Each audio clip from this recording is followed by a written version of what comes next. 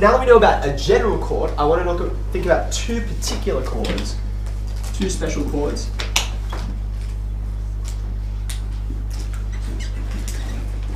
Which you've actually met before on the parabola, okay? In an ellipse, this is any chord we like, okay? So for example, let's just draw a quick sketch.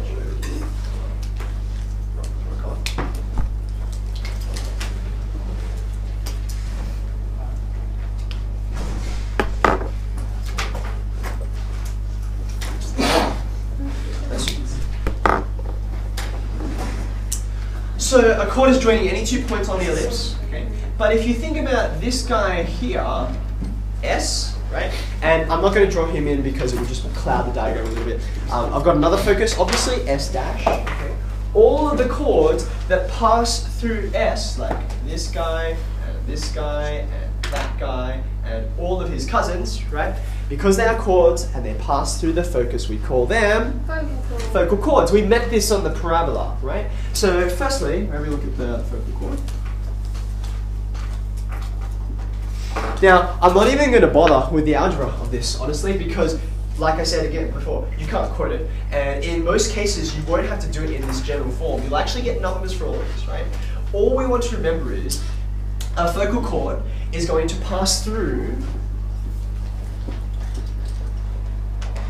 Now, what are the coordinates of the focus again? In terms of the proportions and the eccentricity, it's just going to be AE, 0, right? So there's the first one. Or it's going to pass through S dash, which is negative AE, 0, okay? Now, you may recall, and I'm not going to prove it, in fact, part of the reason why it's because this, bless you, a question in the exercise. One of the handy things about this is, number one, the reflective properties that we know about focal chords. If you have a look at this, for example, any one of these is going to reflect across and it will hit the other focus. That's kind of nice. The other important detail is all of the tangents you get from those points of intersection and so on, they're not just random, they're all, that's a bad example.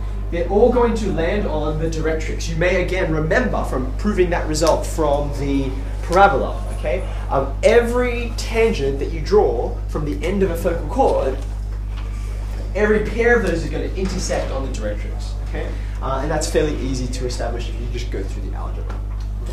So that's the focal chord. You need to remember it because they will say a chord is focal, and so therefore what can you conclude about it? And secondly, I wonder if you remember, I wonder if this is enough to judge your memory, there's one more special chord that we talk about that you remember from the parabola. Chord of contact? The chord of contact, very good. So the chord of contact. How do we define the chord of contact?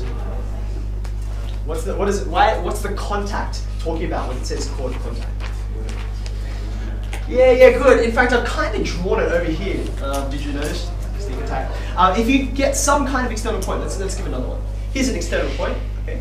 Every external point is going to have two tangents to the ellipse, right? Two tangents to the ellipse. So there will be one that has a sharper angle, like that, and it'll intersect once. And then you'll have another one, kind of off at a bit of a shallower angle, okay? So now you've got, from an external point, you've got 2 points of contact that your two tangents have.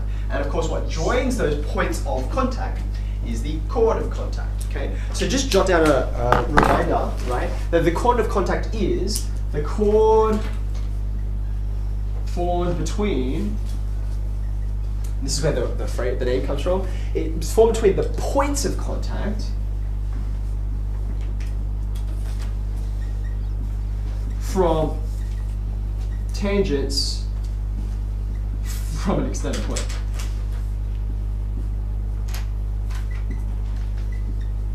Now, this one, it'll be very easy to actually write down the equation of, because I want to remind you of a really fancy piece of geometry that we showed dynamically on the parabola, right? Do you remember what happened as I took this external point, right? And if I brought it closer and closer and closer to the ellipse, right?